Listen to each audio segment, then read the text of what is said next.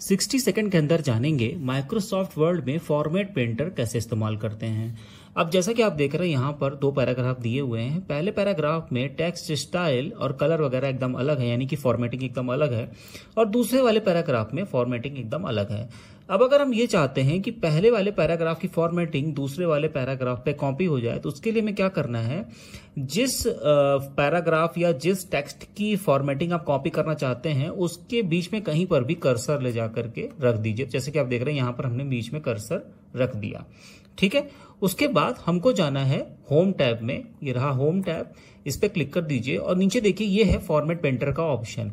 इस पे क्लिक करिए तो आप देखेंगे ये ब्रश जैसा साइन आ गया।